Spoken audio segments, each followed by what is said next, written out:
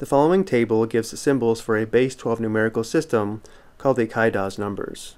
Notice how because it's a base-12 system, each place value can contain a whole number from 0 to 11. And again, because it is base-12, each place value is a power of 12 as shown below.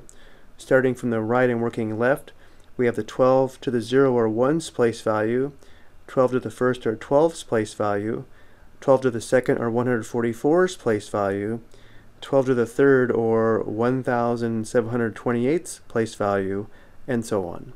We are asked to consider the following Cartesian number and convert this number to base 10. Let's first identify the whole number indicated by the symbols. This first symbol represents 11. The second symbol represents 9. The third symbol represents 5.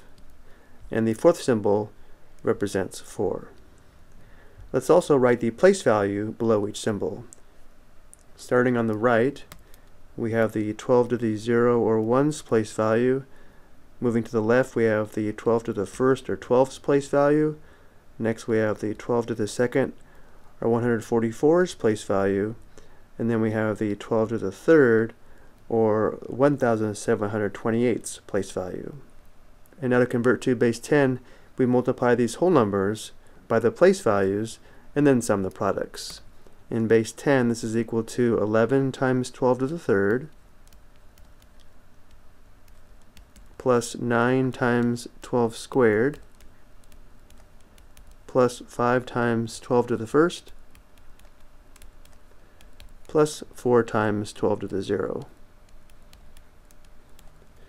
which is equal to 11 times 12 to the 3rd is 1728 plus 9 times 12 squared, which is 144, plus 5 times 12 to the 1st, which is just 12, plus 12 to the 0 is 1, so we have 4 times 1, which is equal to 11 times 1728 is 19,008, plus 9 times 144 is 1,296, plus 5 times 12 is 60, plus 4 times 1 is 4, and this sum is 20,368, which is the given number in base 10.